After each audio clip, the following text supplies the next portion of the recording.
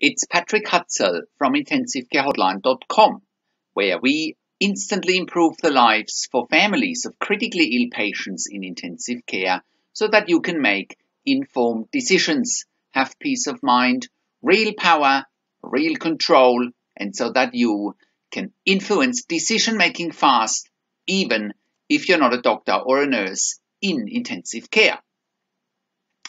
This is another episode of Your Questions Answered, and in last week's episode I answered another question from one of my clients, and the question last week was part 12 of my sister is in intensive care on a balloon pump and ventilated after cardiac surgery.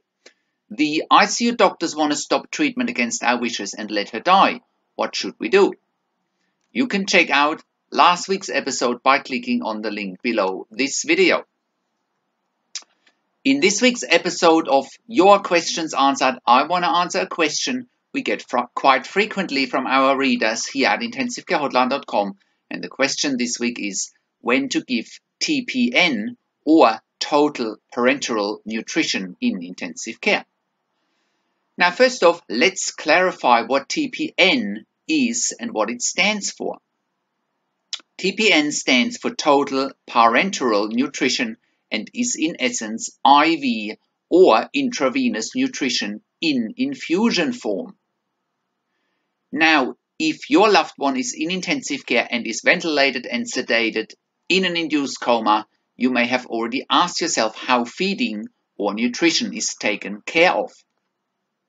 The short answer to this question is that most of the time, your critically ill loved one will have a nasogastric feeding tube, or also known as NG tube, in their nose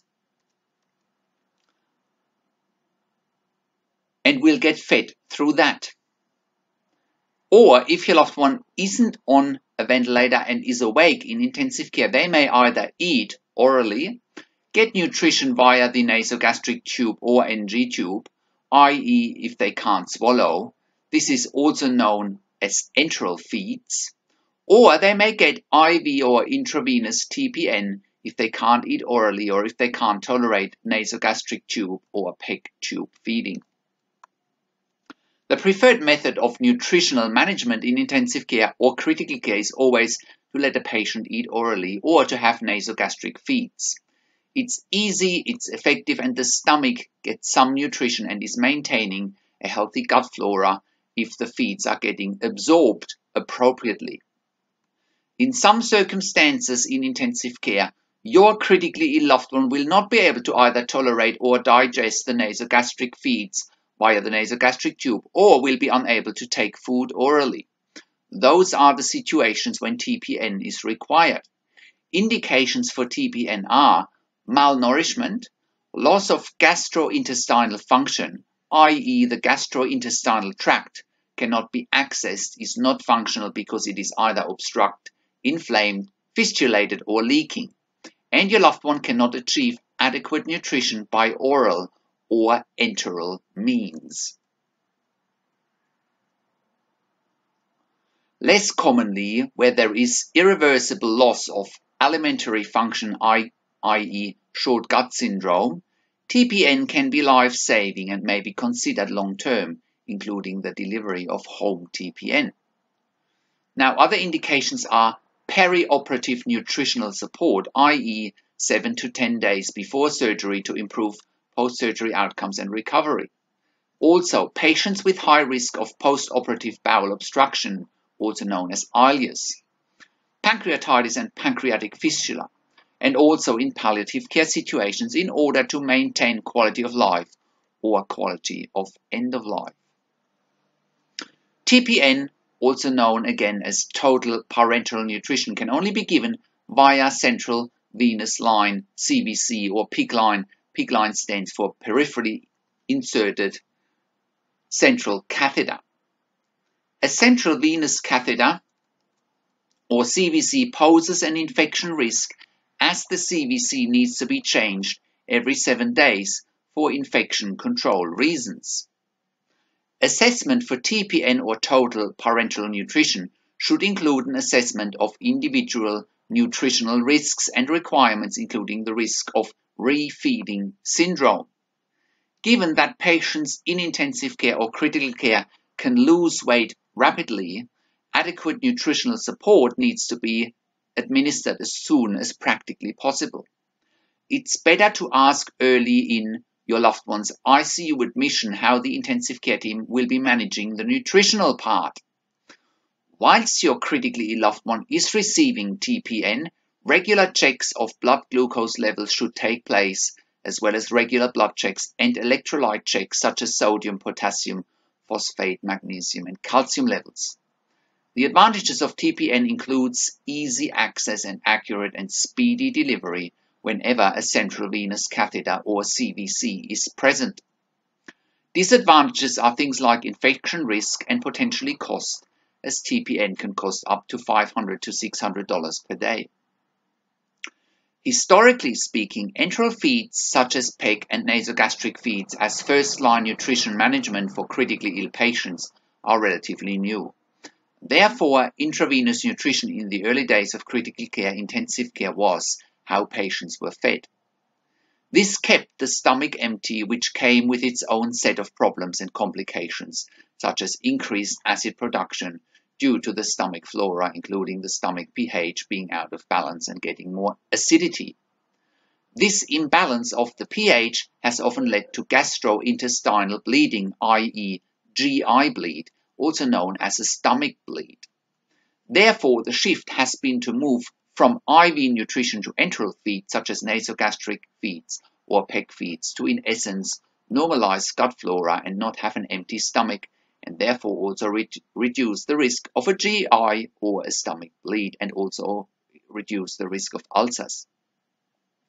Therefore, since the shift from TPN to a more naturalized version of nutritional management in ICU, such as the nasogastric and the PEG feeds, the risk of GI bleeds has also been reduced significantly. Therefore, survival rates have increased, which is certainly a good thing. Furthermore, stress levels in intensive care for critically ill patients are very high. Therefore, the stomach naturally is producing more acid, again bringing the pH level out of balance and making a stomach bleed more likely because of the development of stomach ulcers. Again, enteral feeding is minimizing this risk and is reducing acid production in the stomach, keeping the pH more neutral and in balance. To summarize quickly, enteral feeds such as nasogastric or PEG feeds for ventilated and sedated patients in induced coma should always be priority. Oral intake for awake patients is also a preference. For any complications, as I mentioned above, TPN should be considered. If your loved one needs TPN at home, have a look at the link that I put below this video in the written version of this blog, TPN Administration and Peak Line or Central Line Care in the Community.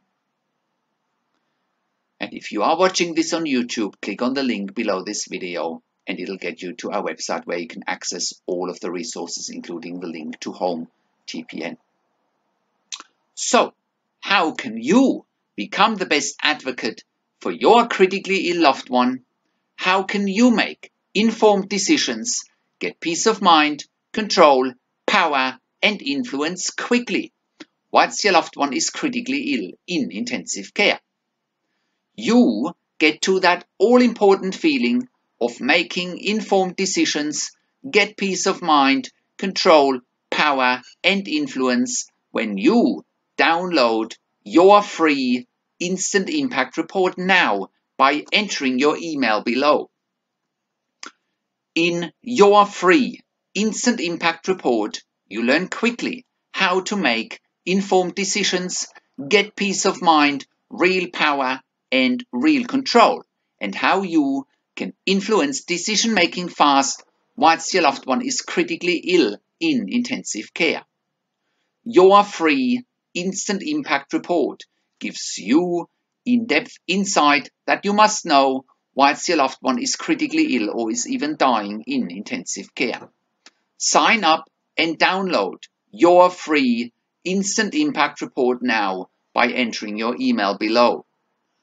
In your free Instant Impact Report, you learn how to speak the secret intensive care language so that the doctors and the nurses know straight away that you are an insider and that you know and understand what's really happening in intensive care.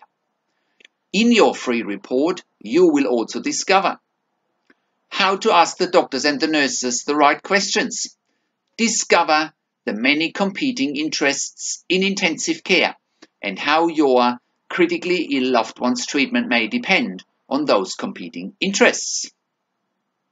How to eliminate fear, frustration, stress, struggle, and vulnerability even if your loved one is dying. You get 5 mind-blowing tips and strategies helping you to get on the right path to making informed decisions, get peace of mind, control, power, and influence in your situation.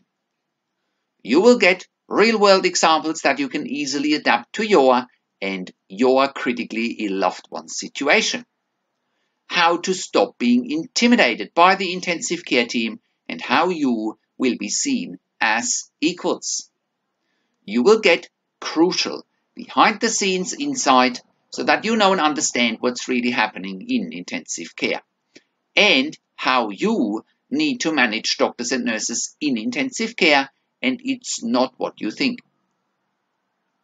Thank you for tuning into this week's Your Questions Answered episode, and I will see you again next week in another update. Make sure you have a look at our blog section for more tips and strategies, or simply send me an email to support@intensivecarehotline.com with your questions. Or you can call me, find the international phone numbers on our contacts tab. Also, have a look at our membership site, intensivecaresupport.org, where we create a membership for families in intensive care and where you find like-minded people helping you with your challenges, including myself. Also, have a look at our ebook section.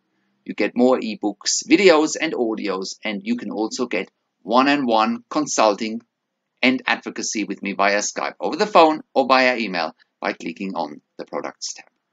This is Patrick Hutzel from intensivecarehotline.com, and I'll see you again next week in another update.